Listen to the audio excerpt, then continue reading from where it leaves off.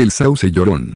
Un árbol emblemático de belleza y melancolía. El sauce llorón, conocido científicamente como Salix babylonica, es un árbol emblemático que ha cautivado la imaginación de las personas durante siglos. Con sus ramas arqueadas y follaje colgante que parece derramar lágrimas, este árbol se ha convertido en un símbolo de belleza y melancolía en el paisaje natural.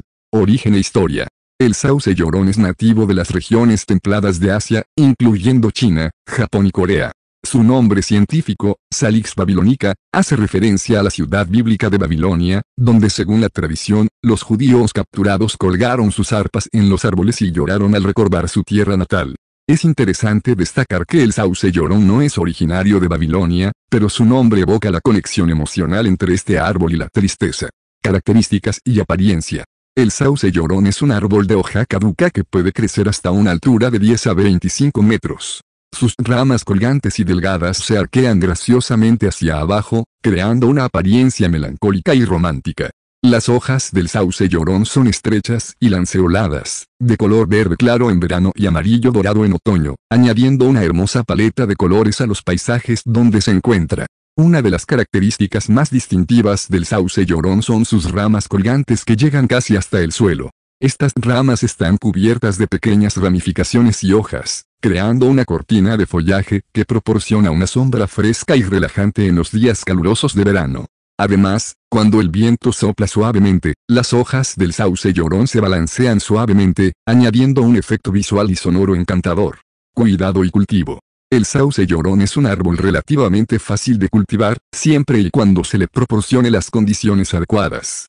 Prefiere suelos húmedos y bien drenados, por lo que es común encontrarlo cerca de ríos, lagos y humedales. También es tolerante a diferentes tipos de suelos, siempre y cuando no sean extremadamente áridos. La poda regular es esencial para mantener la forma característica del sauce llorón y prevenir que las ramas se vuelvan demasiado pesadas y se rompan. La poda se realiza mejor durante el invierno o a principios de la primavera, antes de que aparezcan las hojas nuevas.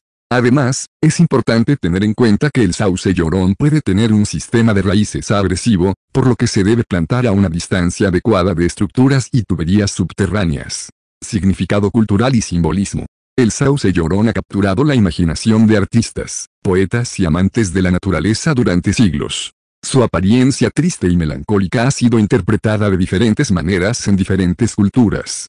En algunas tradiciones, el árbol representa la tristeza y el duelo, mientras que en otras se asocia con la esperanza y la renovación.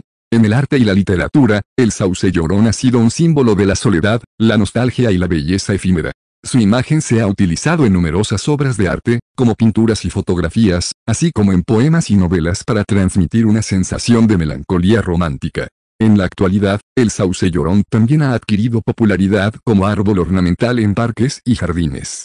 Su apariencia única lo convierte en una opción popular para crear espacios paisajísticos encantadores y serenos. En conclusión, el sauce llorón es un árbol emblemático que combina belleza y melancolía en igual medida. Su apariencia única y su simbolismo cultural lo convierten en un elemento inconfundible en paisajes naturales y jardines. Ya sea admirando sus ramas colgantes o dejándose llevar por su encanto nostálgico, el sauce llorón continúa fascinando y cautivando a aquellos que tienen la suerte de encontrarse con él.